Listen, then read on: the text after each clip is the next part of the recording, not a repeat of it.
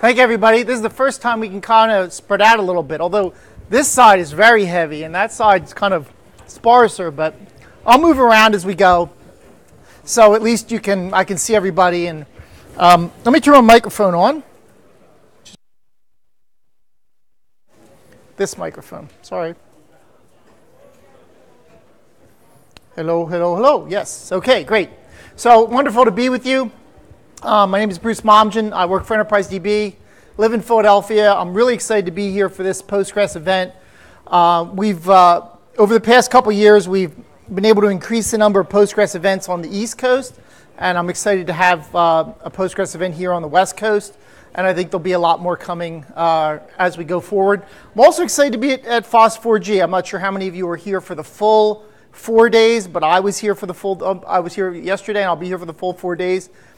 And I'm getting a lot out of it because, again, as somebody who works in the database level, to actually see how people are building stuff on top of it, how the tiles work, how the shape files work, how you pull JSON out, and then you make little maps you can zoom in on and stuff. It's really super cool. So I would say I'm still kind of learning from it.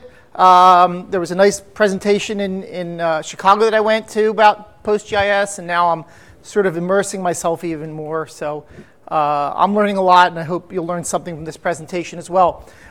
This presentation is actually really popular because it really deals with a topic or an area of the system that's kind of magic to me. I'll explain in a minute why, but this has always been like a really sort of important area for me to kind of understand what's happening inside of Postgres. And the goal here is to really give you an understanding of what's happening inside of Postgres so you have a better idea of sort of how you can influence it. If Postgres isn't doing something you want, you'll have an idea maybe a little bit better of exactly how to make it do what you want it to do. So normally this presentation is like longer than 35 minutes, so I'm going to actually present and then I'm going to ask for questions. So if during the presentation you have a case where you want to ask for questions, you can just remember your question for me. That would be really great. I'm just worried if I take questions that I actually won't be able to finish the slides, and that's like bad. So, let's get started. This is an internal kind of presentation of what happens inside the Postgres Query Optimizer. Effectively, this is your user up here, and this is your database over here. And effectively, you've got some application code running, which is then calling some kind of interface library. It's sending the query over to the database, and the database is sending the result back. So it's kind of a traditional client-server kind of a setup. And pretty much all the databases work at this sort of level. Internally, what happens inside this box here? So that's really what we're going to be talking about today. This is a blow-up of kind of what happens in the box. Up here you have the postmaster and the Postgres backend, if any of you have dealt with that. And down here you have some helper functions. But we're going to kind of zoom in on this green area there. And that's effectively what happens with every query. When a query comes in, it's got to be parsed. It's going to be broken up into words. So we identify, is this a select statement? Is this an update statement? Is this a vacuum statement or create index or whatever? And then if it's an insert, update, delete, or select, we actually send it down to something called the rewriter. Handles things like views and rules. And then we send it into this thing called the optimizer, this sort of magic area that we're going to talk about. And then finally, once the optimizer has done its job, it goes to the executor. And then once it's done executing, it goes back up to parsing again. Okay. So this is sort of the Postgres view of it, but pretty much all the relational databases follow this pattern where you're bringing stuff in, you're parsing it, you're optimizing it, and then you're executing, and then you kind of go back to the beginning again. So the reason we're talking about the optimizer today, because this is the area I think is most interesting. When I was a database developer in the 90s, I used a lot of relational systems, Ingress and Informix being the two primary ones. And when you're working with a commercial database, I'm not sure how many of you have experience with this, but you send the query, and then you get the results back, and you send the query, and you get the results back. And sometimes the query doesn't come back very fast.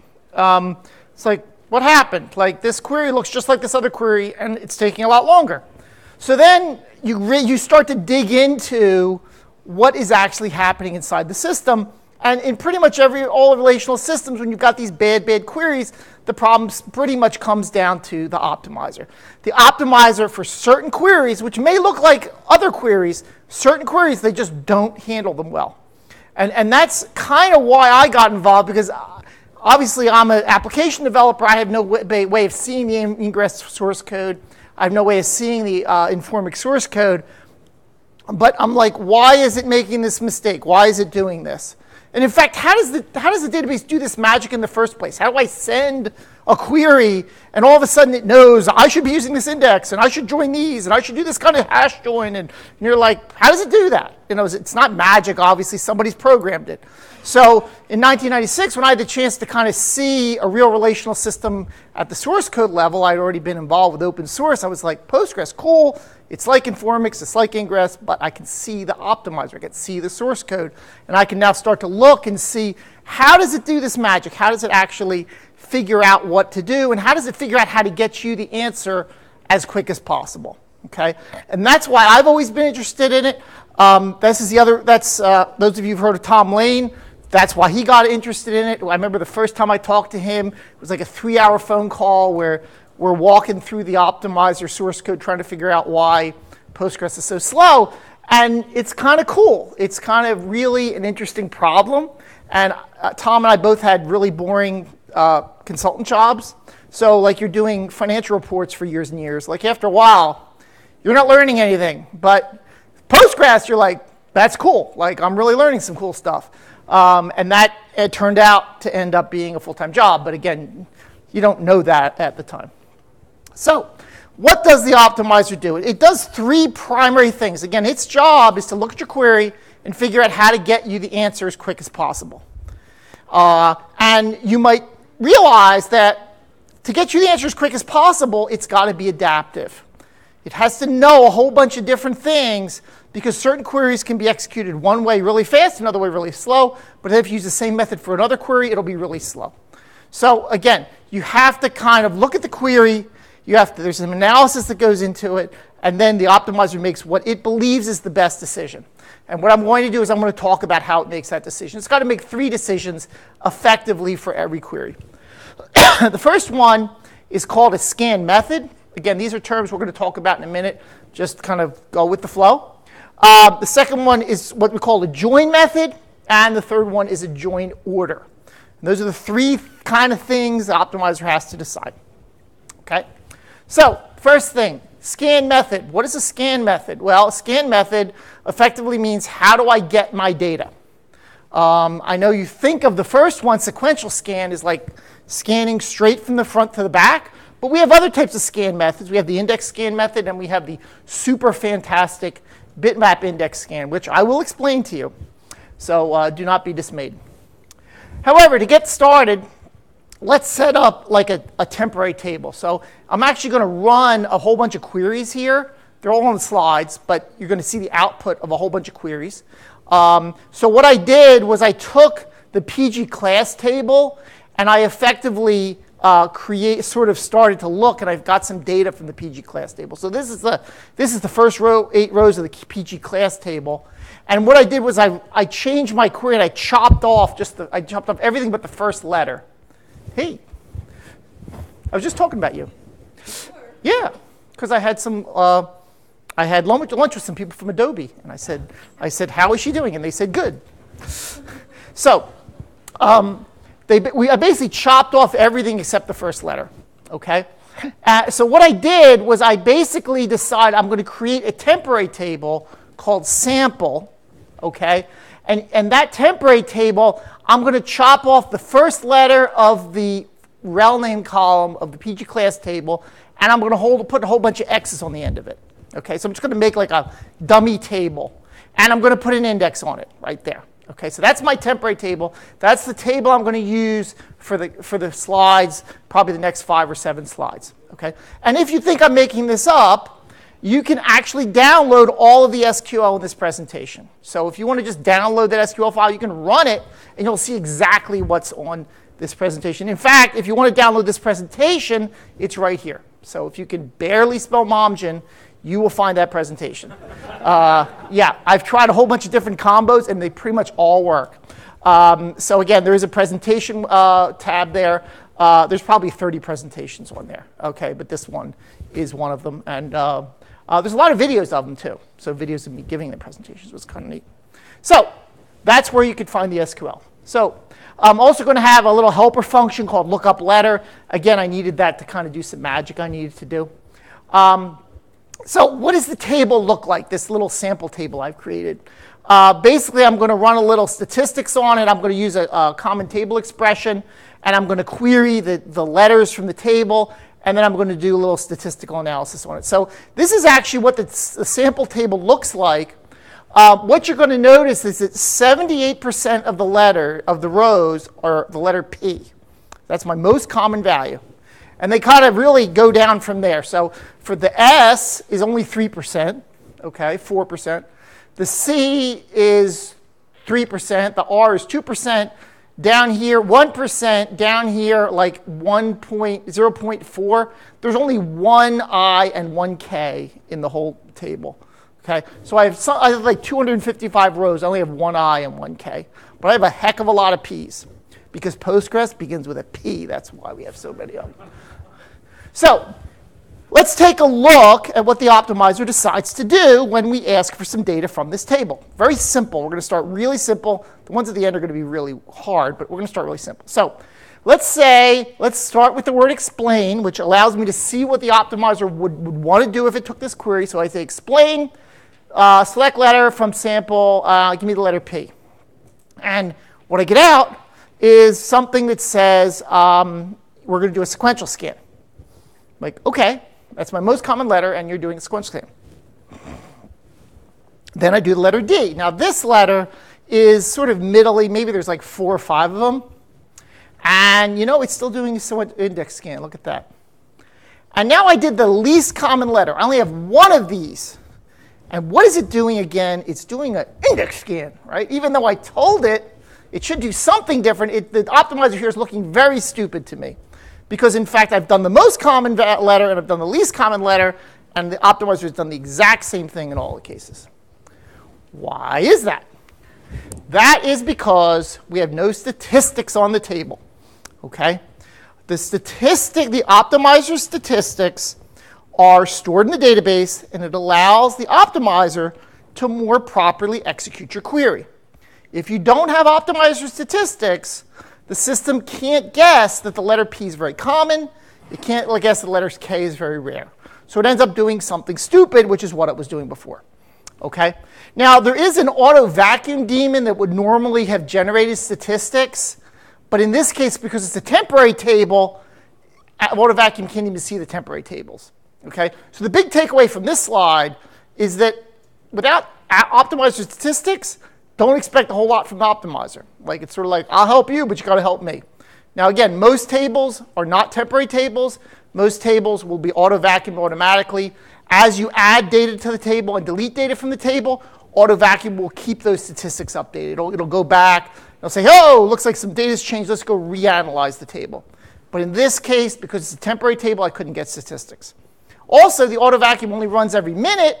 So if you create a table and run a query right away, the auto vacuum may not have gotten there to give you your statistics yet. So if you're doing some loading, some like major data loads, and then you want to run your query right away, you probably still want to run analyze on your tables just to get the statistics and guarantee they're there when you start running your queries. Okay? So once I add statistics, I get something completely different. I now get, for the letter P, I get a sequential scan, which is exactly what I want. It effectively goes from the front of the table and goes all the way to the back of the table. Why does it do that? Because the letter P is 78% of my rows. It is not efficient for me to be bouncing all around the index to avoid seeing 22% of my rows. In fact, all that bouncing around the index is super expensive. So when I'm looking for a letter that's 78% of my rows, I'm going to do a sequential scan. In fact, I'm probably going to do a sequential scan for anything that's even probably more than like 6 or 8% of my table. I know it sounds really crazy, but the actual number where an index scan actually makes sense is a lot lower than you would guess. And if you don't believe me, I'll show you how you can kind of turn off sequential scan and force it. You can actually time it. But effectively, index is really expensive. Sequential scan is really fast, particularly because the kernel will do read ahead for all these rows. So it'll prefetch the rows as I'm going because it knows I'm going in order, whereas random, your index scan, you're random all over the place. When I do the letter D, this is the one where there's actually 4 of them, okay? And this is kind of in the middle. It's not the most popular value, and it's not the least popular value. So it does what we call a bitmap index scan. A bitmap index scan is effectively, it goes through the index and it populates a bitmap. And then from the bitmap, it basically goes to the table. Now, this diagram is even more complicated. It shows you can actually use multiple indexes and join them together in a bitmap index scan. In this case, we're not using that. We're just using one index.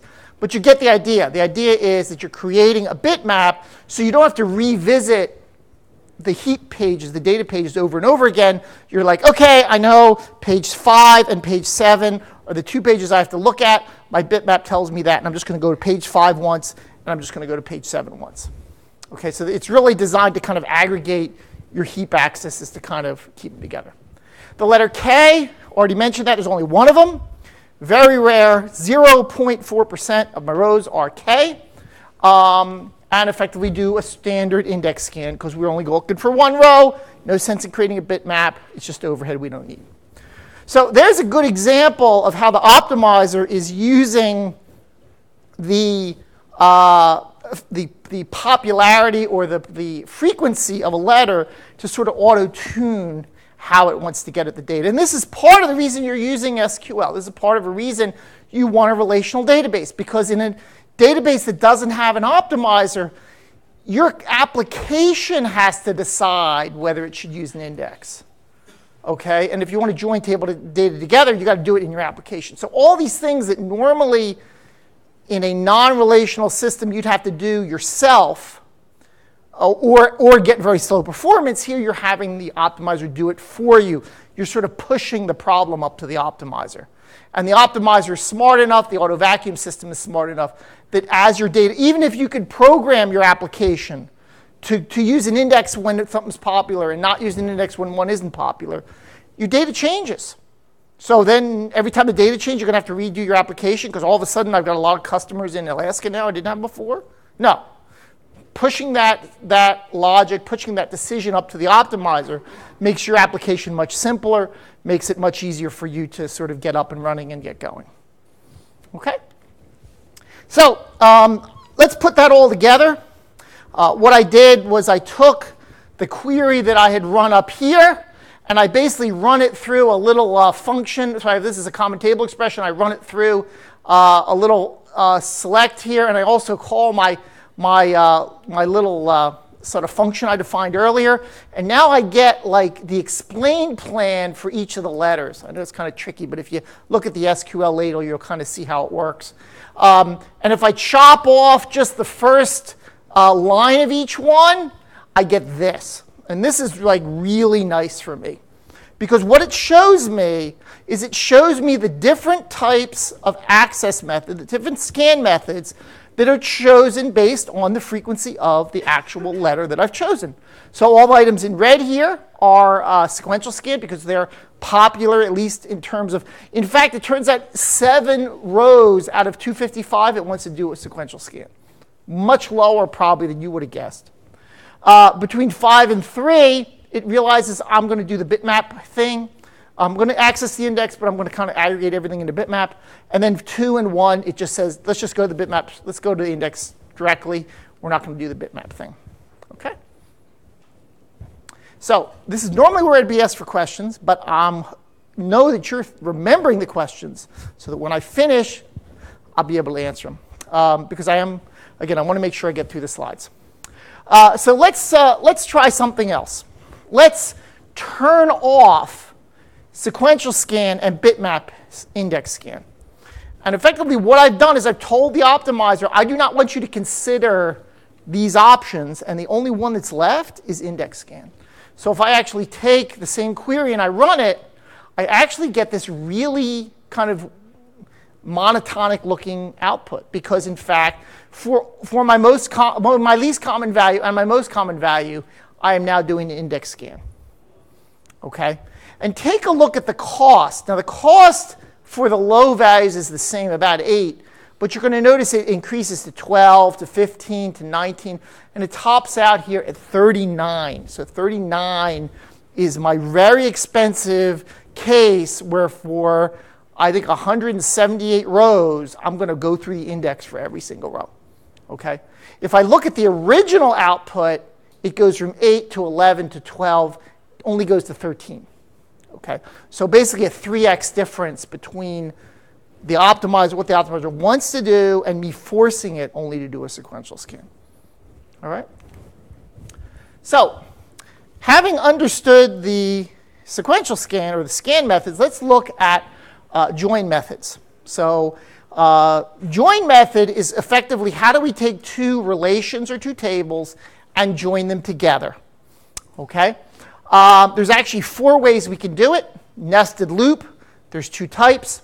Hash join and merge join. So 4 different ones. And we're going to take a look at those from some sample queries. To do this, I need to, again, create 2 temporary tables. I'm going to actually use the pgproc table for some of my data. And I'm going to create a table called sample1. I'm going to create a table called sample2. And I'm not going to put any indexes on it. And I'm going to go with no optimizer statistics just to get started here. Okay? So effectively, sample 1, randomly ordered 256 rows, sample 2, 260 rows. So the first thing I'm going to do is I'm going to join sample 1 to sample 2, and I'm going to say where sample 1 ID is 33. And what I get is something called a nested loop. Okay? A nested loop effectively says take every row and compare it to every other row. So take this row, compare it to all these rows here. Take this row, compare it to all these rows here. Can take this row, compare it to all those rows here. Okay? Sometimes this is good if the tables are small. If the tables are big, it's bad, right? If there's 1 million rows on one side and 1 million rows in the other table, you're talking 1 trillion rows have to be compared, right? Because 1 million times 1 million is 1 trillion, I think. Again, good for small tables, but not very good for big tables. But we don't have any optimizer statistics. The system has no idea. So it's like, I'm just going to do a nested loop. And that's what the pseudocode looks like for that. Okay? Now, what if I ask for all of the rows greater than 33? That's a little different. The first one was equality. Now I'm looking for just greater than 33. Okay? And here I do what's called a hash join. So I basically take one of the tables and I hash it, and then I do lookups into that table. And this is what it kind of looks like. I have an outer table. So I take the inner table and I create a hash in memory. Okay? And then I'm going to do lookups from the outer table and look up rows in the inner table. Okay? This is actually a really, really popular join method. You see this a lot. Not only in Postgres, but all relational systems. You see a lot of hash join because it's good for sort of a medium-sized table. Assuming this fits in memory, it's actually very fast. Okay? That's what the pseudocode looks like for that. Now, what if I do the join and I don't have any where clause at all? So I'm just like, no where clause, just join this one big table to this other big table. System falls back to what's called a merge join. In a merge join, what we do is we sort one of the tables and we sort the other table. And once we've done that, we can do the join by kind of walking the 2 tables in unison. So I can say, does this match this? Yes. Does this match this? No. Okay. So now I'm going to compare this to this row. I don't have to go back to the beginning because it's ordered, right? So that matches that. That matches that. That doesn't match. Okay. So now when I go here, I don't have to start at the beginning. I can start here and I can just continue on. Okay. Now there is overhead of sorting, but works really well, particularly if I have a lot of big tables. Okay. And that's what the pseudocode looks like for that.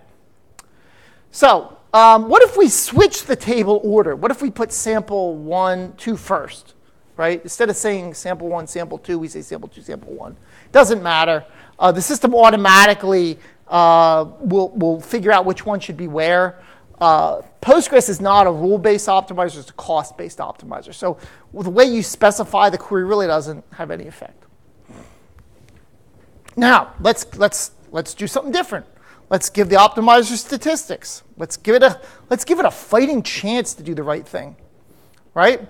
So we're going to analyze sample 1. We're going to analyze sample 2. So when I now run the same query that used to be a merge join, okay, now that query with no where clause becomes a hash join because it knows exactly how many rows it's going to get because it has statistics for it. Even if you do a right outer join, Postgres is able to actually do that join that way. It's kind of cool. If you do a cross join, I don't know, how many people have ever seen a cross join before? Yeah, it's like really kind of esoteric. It's basically join every row to every other row.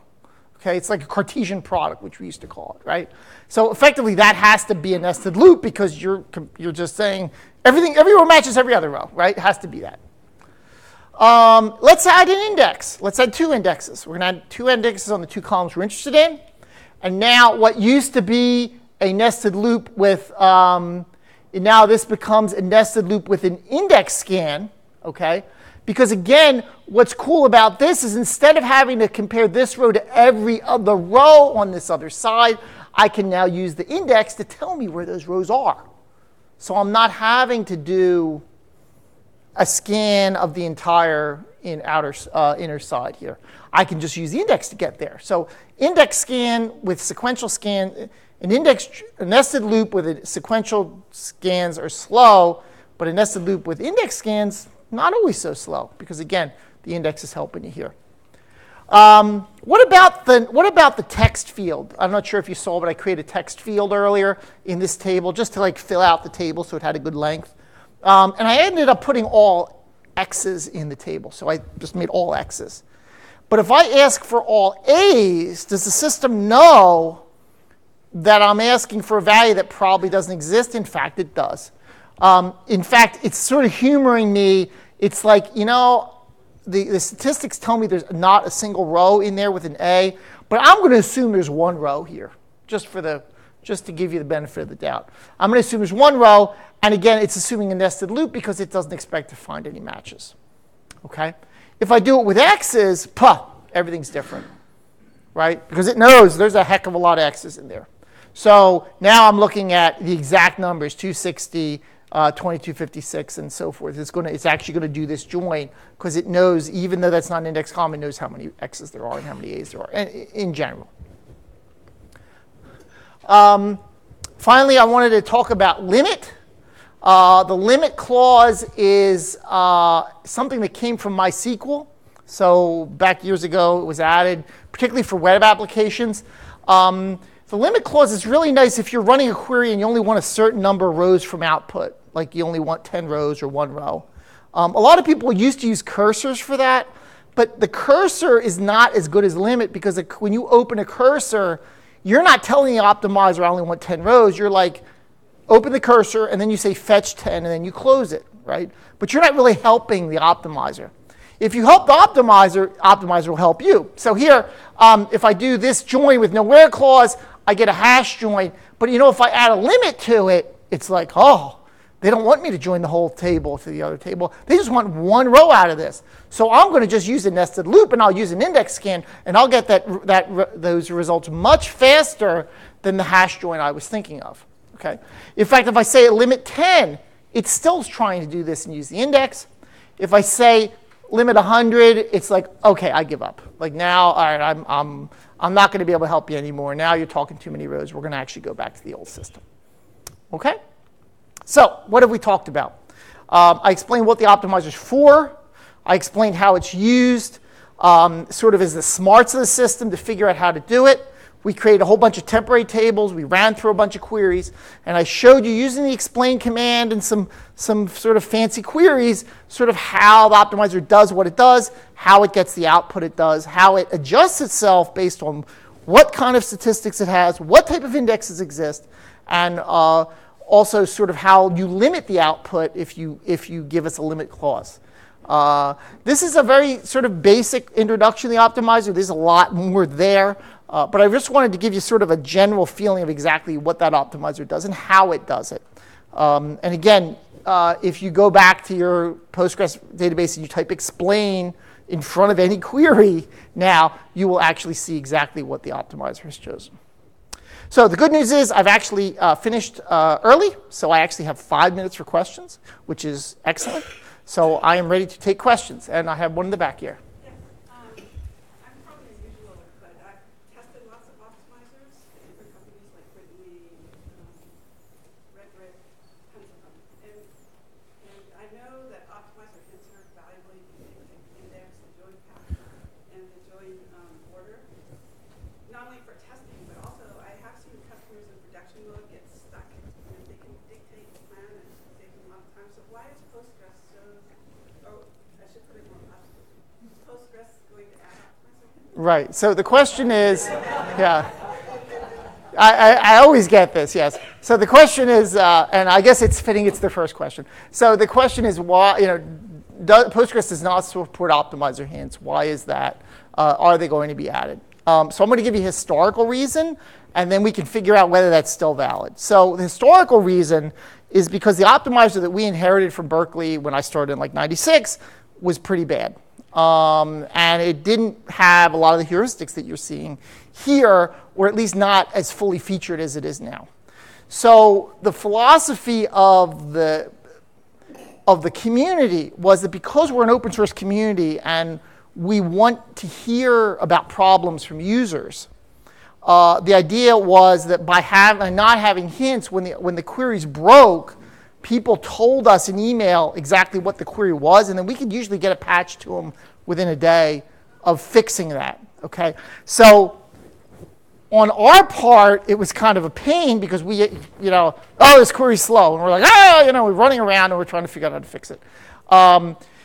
So you do that for 15 years, and gee, your optimizer becomes pretty good. In fact, I would say that our ability to work with users and improve queries and sort of get them fixes and improve the optimizer is far superior probably than any other database, closed source particularly, because in a closed source database, the communication between the users and the developers is this huge tangled mess. And a lot of times you send a bug in and you get it fixed 9 months later, but then it broke another thing. And after a while, you just stop upgrading because I'd rather have the bug I know than the bug I don't know.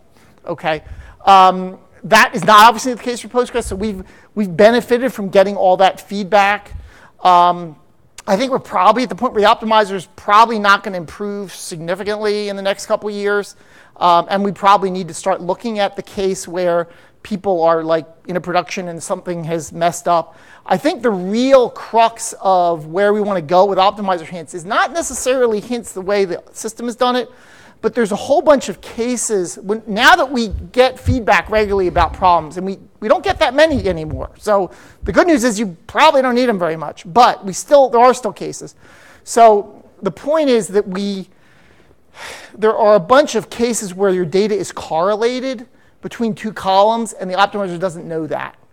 And there's a couple cases where you've got very asymptotic data distributions, and the optimizer may only know the first 100 common, but there may be 200 common.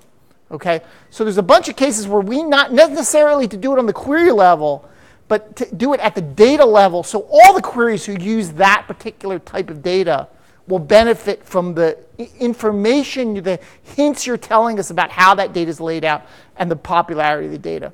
So I think if you look at the to-do list, the idea of putting the hint inside each query, unfortunately, is so often abused by developers because it ends up sort of making the software very brittle, and that's one of the reasons we've been avoiding it. But I think the idea of getting more ability for users to tell us how their data is laid out is really where we want to go. Because when we look at all the problems people have with data and optimizer problems, they almost always come down to that piece. And the cool thing is you do that one place and you're done. Do I have a question? Time for another question? No. No? Yes. Yes. Yes, sir. What kind of statistic the analyzer is gathering? And if I develop my own custom type, how can I get the analyzer to analyze it? Yeah. So the question is, what type of statistics to keep? It keeps a record of the 100 most common values and a histogram buckets of 100 like buckets, histogram buckets. Now you can increase that granularity, so you can increase it to 200 or 500 if you want. If you create your own data type, you can actually plug in your own sort of selectivity function, we call it, and that's how you would tell us how selective particular values are. Okay? So I am out of time. I am sorry for